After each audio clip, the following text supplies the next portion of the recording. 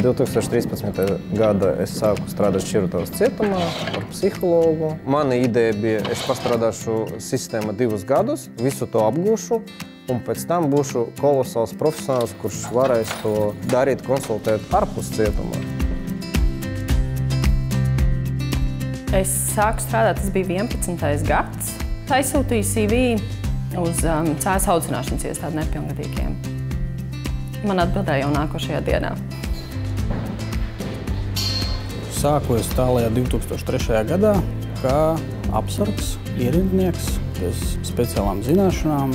Protams, ka tas bija domāts kā īslaicīgs, kamēr nepabeigšu studijas. Cietums ievelk pozitīvā ziņā tajos, jo tas strādāja jau 15 gadu izdienu man ir.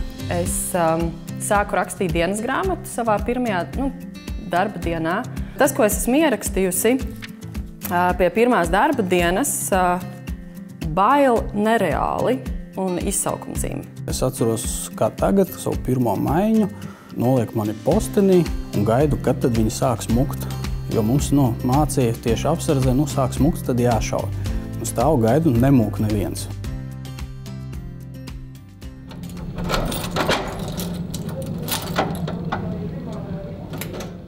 Man prieks, ka tagad sistēma sāk mainīties, ka arī ieslodzītie savādāk uztver tieši darbinieks, viņi uztver darbiniekus kā cilvēkus, kas cenšas viņiem palīdzēt.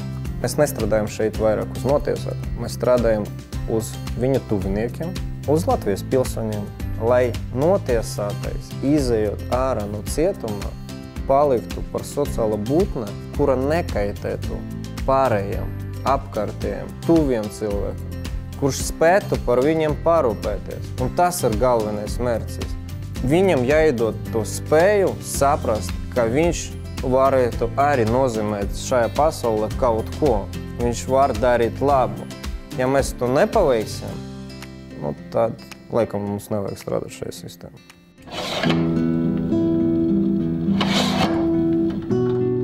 Palaižu mājās, viss termiņš atbrīvojas, pasaku, viss priekšnieks, paldies, nostrādājam, vairāk viss nebūšu. Pēc kaut kādi 3-4 mēneši atpakaļ jau diezgan ātri notiesājās, viss nonāk atpakaļ.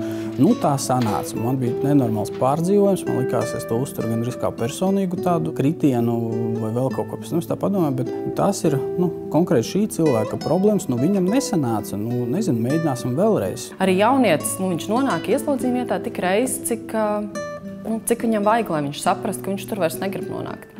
Un es nepārdzīvoju, jeb nejūtos kā izgāzusies profesionāli, ja jaunietis nonāk atkārtot ieslodzījuma vietā, vai ja jaunietis atkārtot nonāk probācijas dienestā. Jo katram cilvēkam ir savs ceļš, kuru viņš izvēlas pats.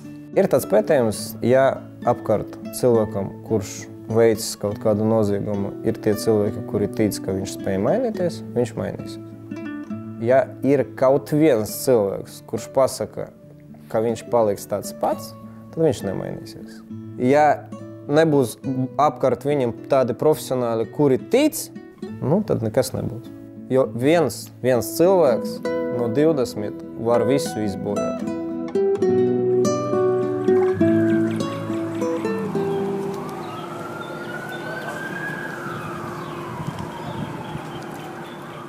Cietumā nonāk daudz dažādi cilvēki, un kad tu skaties televīziju un redzi bijušos klientus, ir pat notiesātais, kuru uzņema filmā, kad tu lasi internetu, kad tu skaties sacensības, cīņas sacensības un redzi savu bijušu klientu, kuram tu mācēji virzīt uz viņu uz priekšu.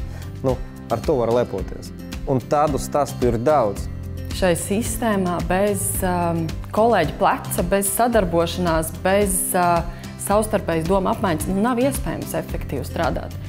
Nav iespējams vispār strādāt, jo var ātri izdegt un var sajusties ļoti ātri vientuši ar tām milzīgajām problēmām, ar kurām nāk klienti. Vakar bija viesi no Grūzijas. Es pat izteicu viņam tādu joku, ka mēs šeit sistēmā rokam savu bedri, jo recidīvs mazinās. Saistībā ar to mums paliek mazāk notiesātu, jo mēs labāk sākam strādāt un virzamies uz to mērķi, ka patiešām notiesātus padarīt par sabiedrības daļu.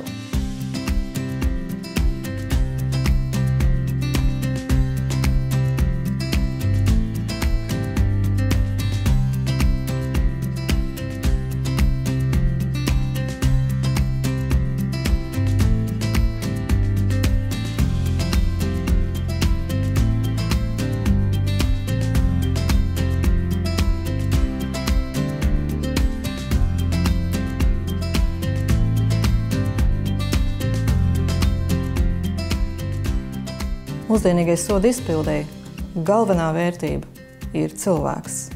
Galvenā veiksmes atslēga šeit ir personāls. Pie profesionāla, kvalificēta, psiholoģiski noturīga personāla mēs varam cerēt īstenot mūsdienīgu soda izpildi. Tikai darbinieka prasmes, zināšanas, ticība tām metodēm, ar kurām viņš strādā, un pārliecība par to, ka šīs metodas arī spēj sniegt vēlamo rezultātu, spēj nodrošināt to, ka noziedzība vai mazinās, kas ir ideālais scenārijs, vai nu arī tie noziegumi, ko cilvēks tomēr izdara no jauna, nav vairs tik smagi, kā tie ir bijuši iepriekš.